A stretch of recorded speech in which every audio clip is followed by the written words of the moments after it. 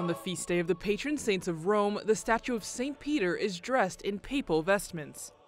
The Vatican will celebrate the Solemnity of the Apostles Peter and Paul on June 29th at 9:30 a.m. in St. Peter's Basilica.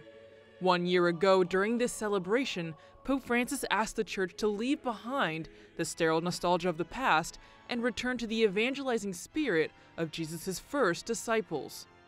Una Chiesa libera e umile, che si alza in fretta, che non temporeggia, non accumula ritardi sulle sfide di oggi, non si attarda nei recinti sacri, ma si lascia animare dalla passione per l'annuncio del Vangelo e dal desiderio di raggiungere tutti e accogliere tutti.